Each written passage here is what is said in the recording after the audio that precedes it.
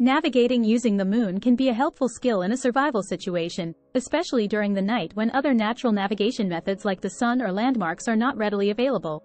The moon's position and phase can provide you with information about direction. Here's an in-depth guide on how to navigate using the moon. Moon phases. Understanding the phases of the moon is essential for navigation. The moon goes through a regular cycle of phases, which can be broadly classified into 4 primary stages. A. New moon. The moon is not visible or barely visible as it aligns with the sun. B. Waxing crescent. A small, crescent-shaped slice of the moon is visible on the right side.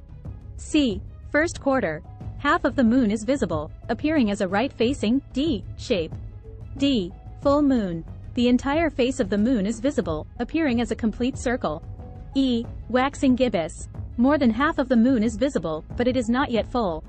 F. Last quarter. Half of the moon is visible, appearing as a left-facing, D, shape. G. Waning crescent. A small, crescent-shaped slice of the moon is visible on the left side. Note: the moon phases cycle from new moon to full moon and then back to new moon again. Moonrise and moonset. Knowing the approximate times of moonrise and moonset is important to utilize the moon for navigation. You can refer to moon phase calendars or use smartphone apps that provide moon-related information for your specific location. Moon and cardinal directions. A. Northern Hemisphere. 1. During a waxing crescent, the illuminated side of the moon will be facing west in the evening sky. 1. Therefore, the moon will generally rise in the east and set in the west. 2. During a first quarter, the illuminated side of the moon will be facing south in the evening sky. 2. The moon will rise around noon and set around midnight, crossing the sky from east to west. 3. During a waxing gibbous, the illuminated side of the moon will be facing east in the evening sky. 3.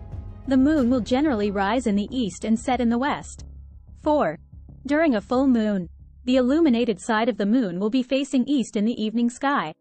4. The moon will rise around sunset and set around sunrise, crossing the sky from east to west. 5. The moon's orientation and direction are reversed in the southern hemisphere compared to the northern hemisphere. 6. During the waxing crescent, first quarter, waxing gibbous, and full moon phases, the moon will generally rise in the east and set in the west, following the opposite direction compared to the northern hemisphere. Using moon direction for navigation. 1. The moon can act as a general guide for east and west during the night. 1. By knowing the moon's current phase and its approximate rise and set times, you can determine the general direction of east and west. 2. For example, if the moon is rising in the east, you can assume that east is in the direction of the moonrise. 2. West will be in the opposite direction, toward the moonset. 3. It's important to note that the moon's path may not align exactly with east and west, so use it as a rough guide and combine it with other navigation methods if possible.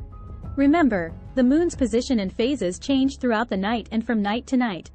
Therefore, it's essential to be aware of the moon's current phase, rise, and set times for accurate navigation.